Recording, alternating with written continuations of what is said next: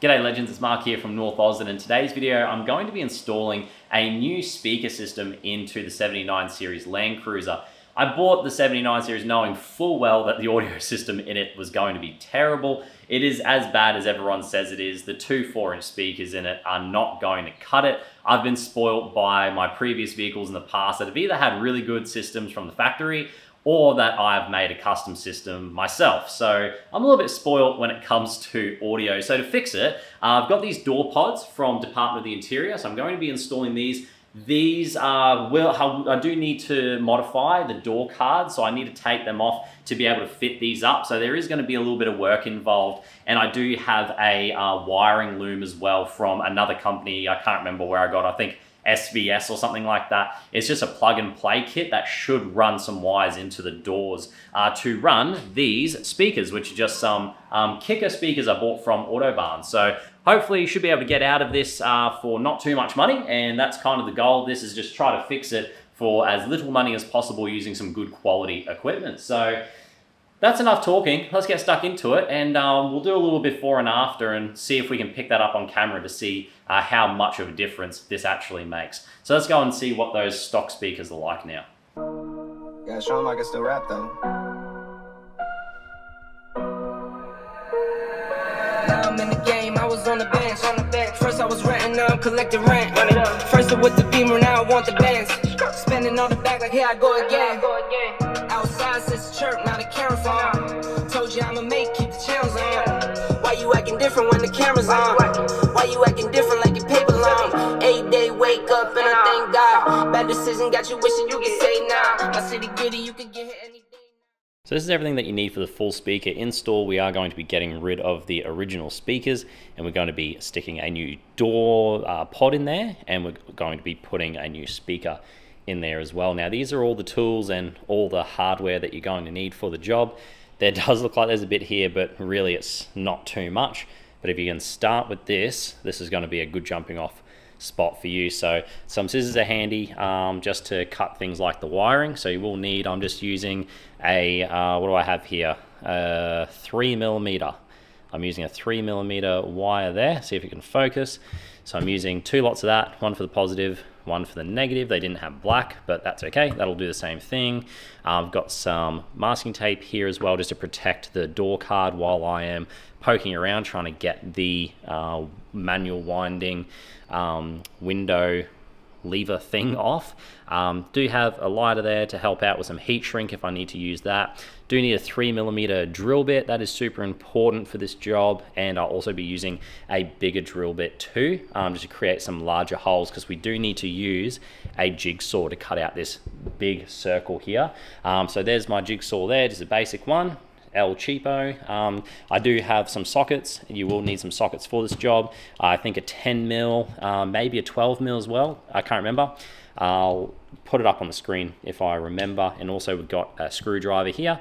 Also got a drill bit as well, just to speed up the process of the actual drilling of the door card. So this is the template from the Department of the Interior. So that's just going to give me a guide of where to drill. Makes it super easy. This is the hardware here that is supplied for each of the door cards. So you can see we've got all these smaller ones here, go into all the smaller sections, and it's all labeled for us on this nice handy little sheet there. And apart from that, guys, that's pretty much it. I will be using, I won't be doing any soldering. I'll be using these super handy spade terminals instead. So yeah, that's pretty much it. Some electrical tape and some sheathing to protect everything. Now, because mine is a Workmate, yeah, I do have to do a little bit more creative wiring on mine. So I'll show you how to do that as well when we get stuck into it. So only one thing left to do now, pull the door cards off, modify them to fit this on, and then wire up the speakers, and then we'll be good to go. Let's get stuck into it.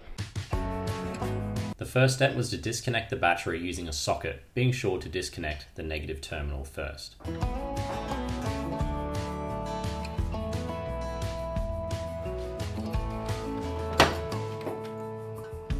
I master around the door cards to protect the paint from the pry tool when removing the door cards. Something I really like about this Landcruiser is the use of painted metals in the interior with limited use of plastics.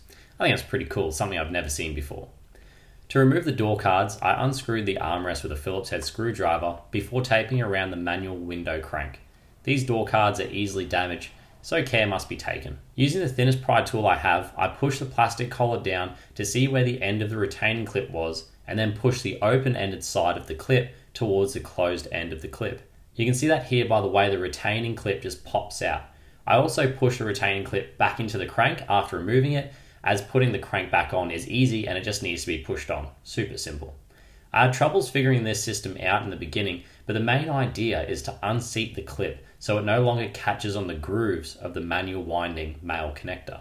Hopefully this footage gives you an idea of how the clip is held in so you can remove yours quickly, as the first time I did this, it definitely took me a lot of time to figure it out. Pop out the interior door handle by unscrewing the Phillips head and sliding the handle towards the front of the vehicle. I love how easy this truck is to take apart and put back together, and all you need is a screwdriver, 10mm socket and a pry tool. Next, pop out the plastic retaining clips behind the door card and be sure to pry as close to the clip as possible. Behind these cards are just a thin MDF, and if you pry on an angle, you will damage the board around the clip, which will render that attachment point useless. Next, I use this really cool spin move to remove the door card. This means I don't have to stuff around with removing the entire door handle assembly, which I've seen some people do in some instructional videos. In this footage, you can see how many clips there are on the door card and their location. I hope this helps you out a little bit. With the door card removed, it's time to attach the new door speaker pods. A quick tip before you start is to mark a point of orientation on the cards, as this can get a bit confusing as you work on the cards. The template that the Department of the Interior provides is fantastic and saves a lot of time. However, all the markings and instructions are on the side of the template that suits the passenger door.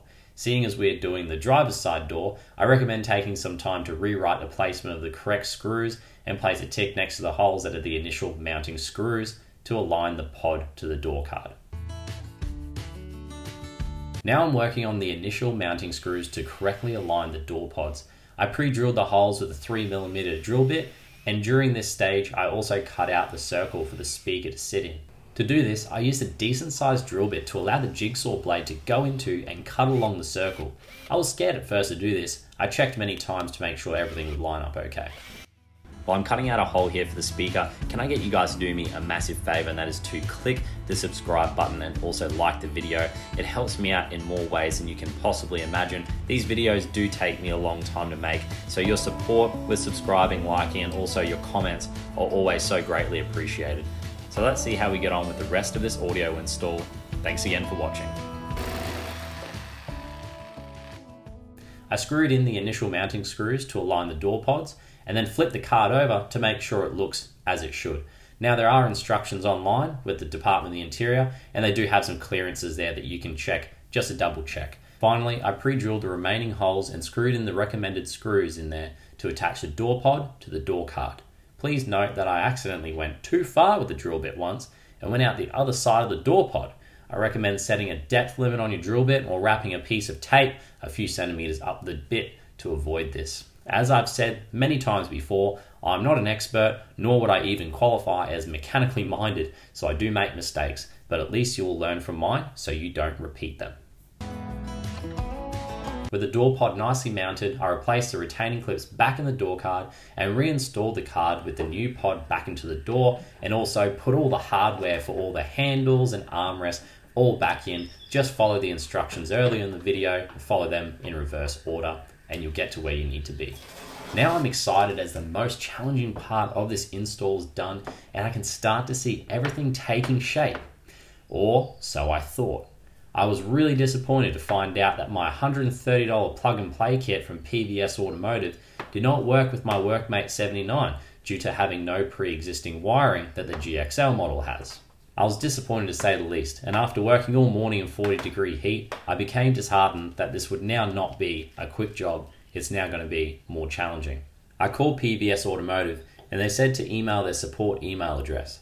I emailed them with pictures and explanations, only to receive a message back with a link to how to install the wiring loom and asking for my year model 79. After giving them their requested details, I have not heard back from them to this day, which is 13 days ago at the time of making this video. So after getting no support from PVS, I started stressing out about how I'm going to undertake this now vastly more challenging task. Hadn't thought about this.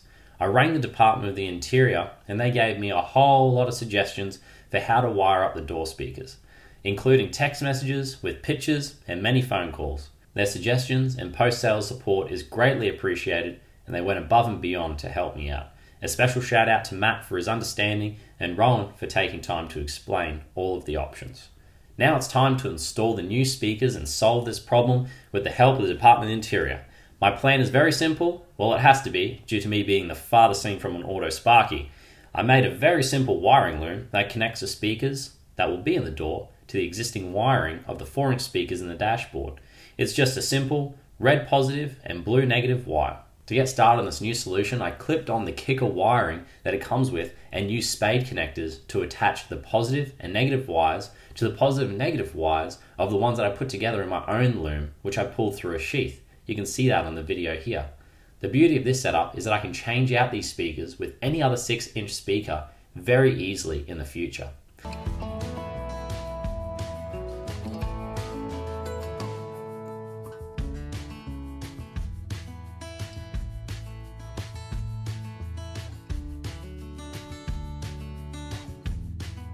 Now it's time to run the wiring from the door to the cabin. I first removed the grommet and drilled a hole big enough to fit my loom through. Then I made a small cut in the door plastic and pulled the wires through the door and out of the hole where the grommet was to then feed this cable through the grommet.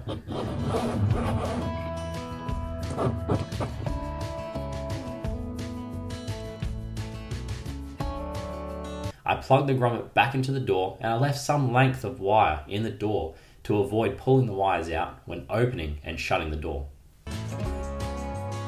Now it's time to remove the factory speaker cover by undoing the two 10mm bolts and removing the speaker, which is held in by also two 10mm bolts.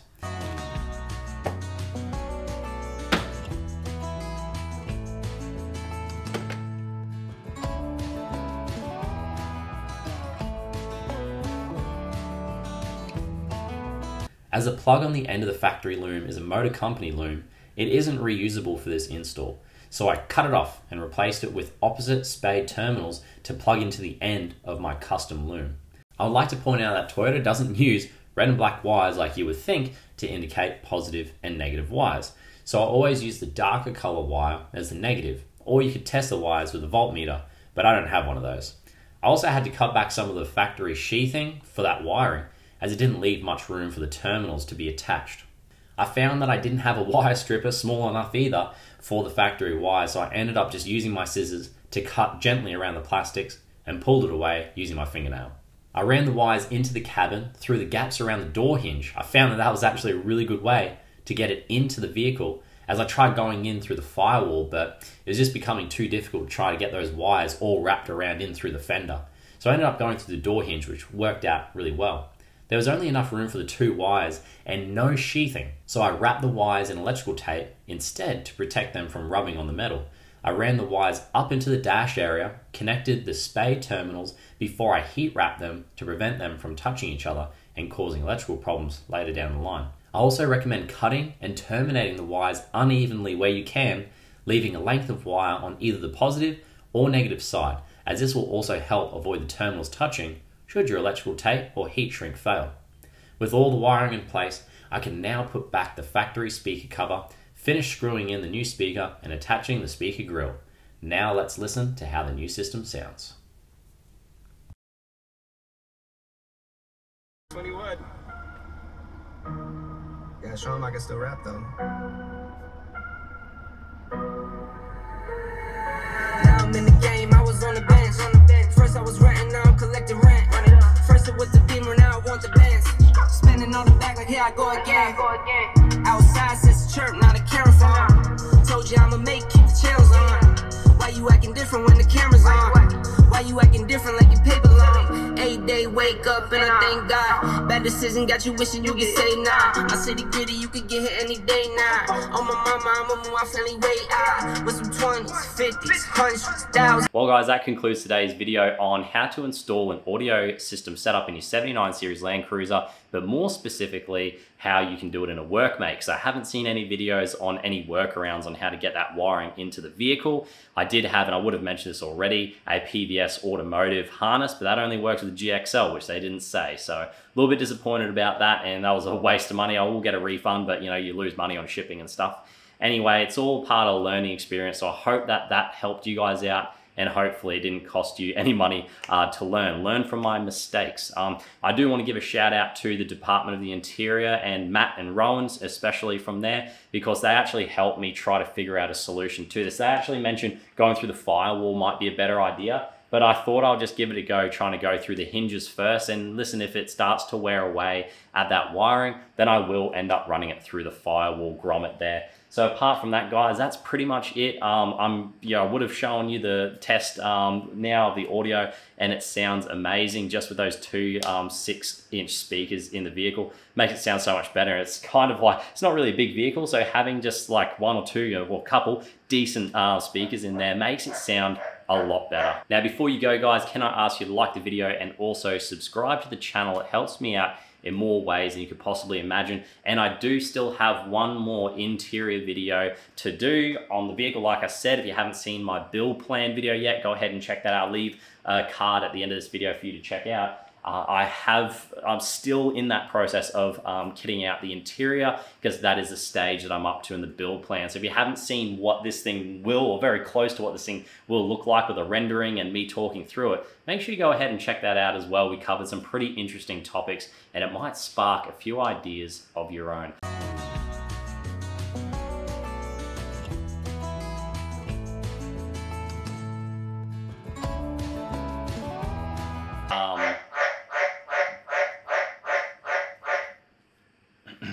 For you to have a look at and click on. If you haven't subscribed and liked this video, that would help me out a lot. And I hope that what we covered here today